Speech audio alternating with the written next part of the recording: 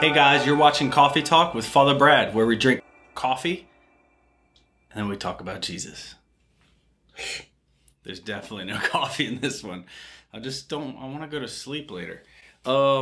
Sometimes in my life as a priest, I'll have an encounter with someone, I'll be talking with someone, and it dawns on me, some simple aspect of the Mass or the priestly life is very simple to me and commonplace, and it's easy for me to understand because I've been doing it so long and I've been around the church and I went to seminary for 9 years.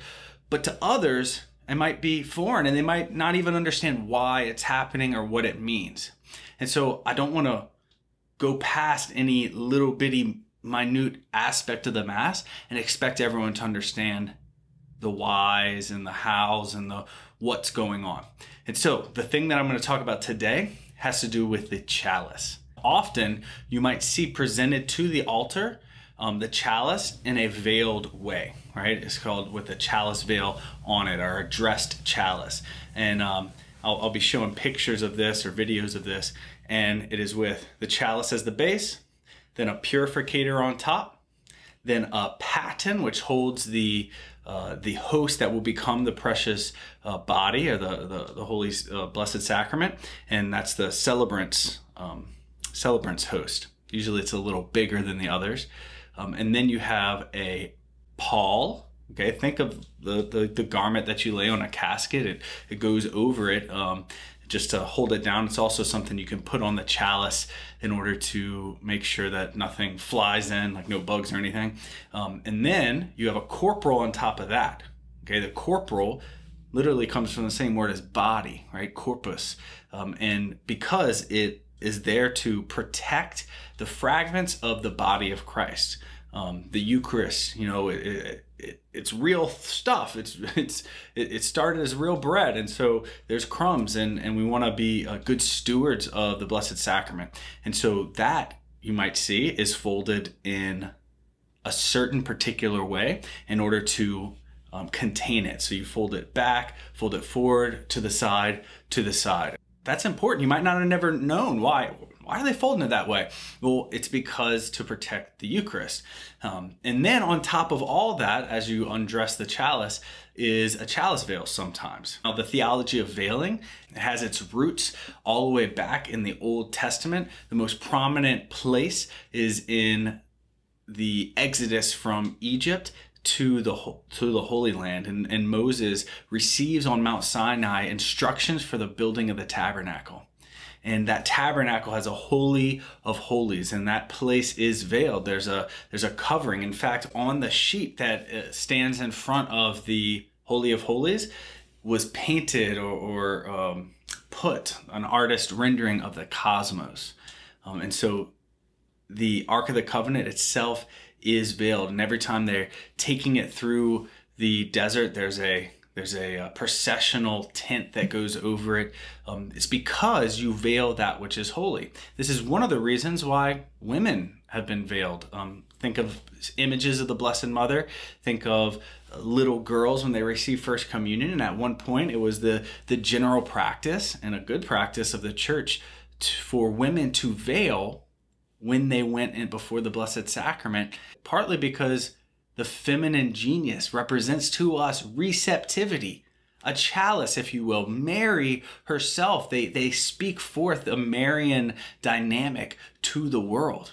And so you veil the chalice and you veil the feminine receptivity. So obviously you know what happens in the Mass whenever we use the chalice. The chalice is blessed, it's set apart. I want you to think of blessing as literally setting apart. When something's blessed, it's used for holy things. You're blessed often, and you're set apart.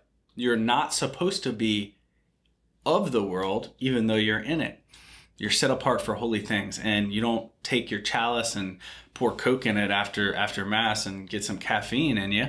No, it's only used for the Mass. So it's blessed, it's set apart, it's sanctified.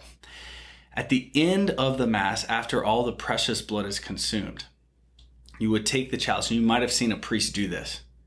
He might put his fingers over the chalice and have someone pour water over his fingers. Why is he doing that?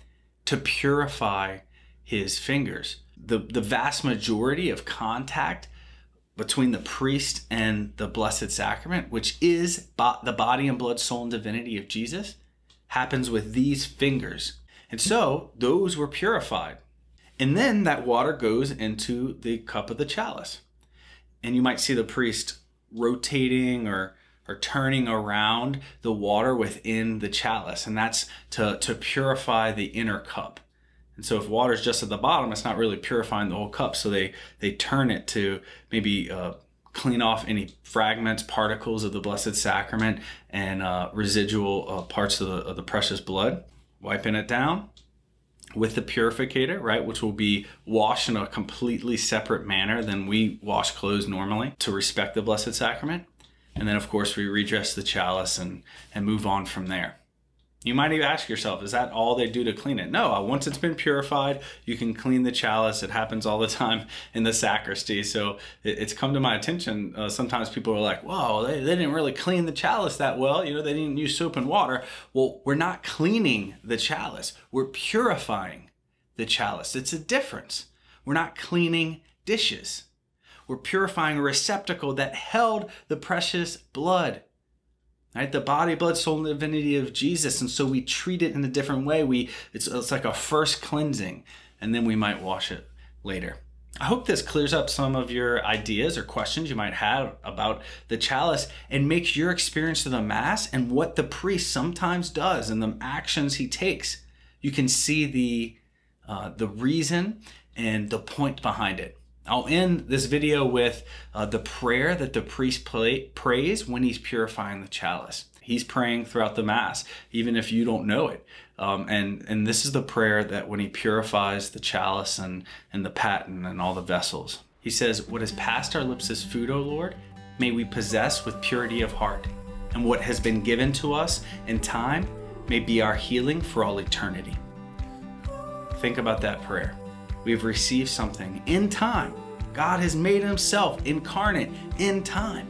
But it's going to be our healing, as he said in John chapter 6, for all eternity. May we make that our prayer every time we go to Mass. We can't wait till you can come back to church in the church building and receive the Eucharist with us.